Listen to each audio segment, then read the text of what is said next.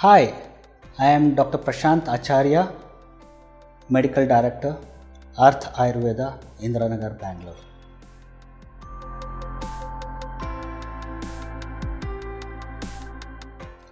PCOD. Nowadays, it's heard very frequently in the society. Every doctor, every female knows the details of PCOD. But if at all I take back a few years back, you can see that PCOD was the smallest topic in the biggest book. But today, it is the biggest topic in even the smallest book. Why? Let's first go into the details. What is PCOD? Polycystic Ovarian Syndrome, or it is also called as Polycystic Ovarian Disease. That means there are multiple cysts on the ovaries. It might be unilateral, that is on one side, or on both the ovaries. Why it is so significant today? Because earlier we used to see this one person in every 50 females, and generally at the age group of 20 to 25. But today, almost 1 in 3 to 5 urban females we see this, which is far and wide spreading. And now you can see that in a 18-year-old girl to a 35-year-old female also. So I used the word urban. Why? Because we see most of these things in urban areas itself. Go 50 kilometers or 75 kilometers away from Bangalore or any urban site, the statistics drop down drastically. Why? We might attribute urban. Yes, the lifestyle, the food, the stress of work. Many of people say that I don't have any stress, but I say in urban areas like Bangalore, crossing a road itself is a stress. Then work stress, family stress, we don't find time for anything. Probably.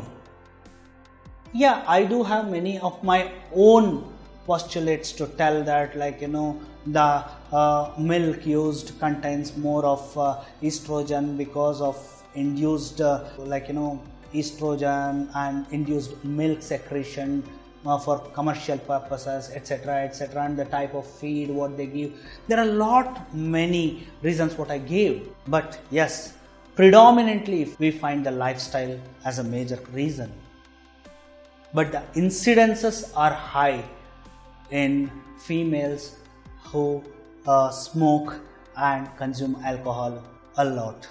Coming to the diagnosis part of it, a simple ultrasound can reveal it all.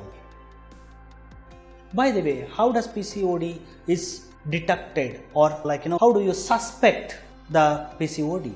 Yes, many a times they come with just a hair fall problem. When we inquire deeply into their symptoms, they come up with probably irregular periods, heavy flow, sometimes repeated periods, sometimes delayed periods, sometimes they get once in 3 months and whatnot. But when we get a ultrasound scan of the abdomen and sometimes of the breast also, the sonomamography, on the ovaries you find multiple cysts, which results in increasing the size of the ovaries also. Sometimes along with that we see fibrocystic changes in the breast also, entirely due to the hormonal change or imbalance, what we call it as. Fine, you have diagnosed. What next? Treatment, right? Treatment. Basically, in Ayurveda, we classify this as kaphapittajaphikaara.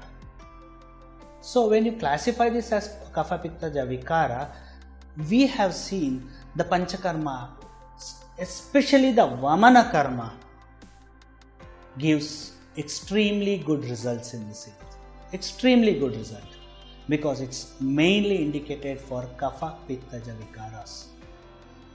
One good vamana, sometimes followed with a good virechana, followed by some herbal preparations like shivagutika. All these things supports a lot depending on the condition. The duration of the treatment entirely depends on the intensity of the hormonal imbalance or the presentations what the patient produces.